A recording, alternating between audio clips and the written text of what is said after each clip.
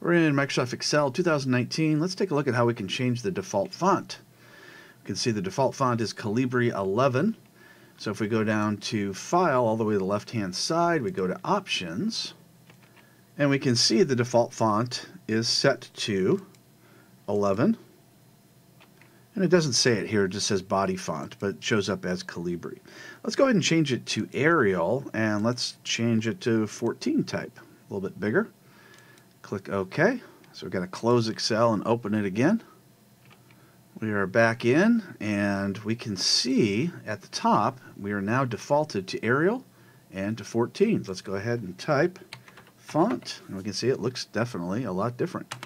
If we wanted to do a comparison, we could go back to where it says Calibri and 11, which is what it was, and we can see how much easier it is to read. So you can choose whatever it is that you want. You can also see that the columns and the numbers have also changed to Arial 14.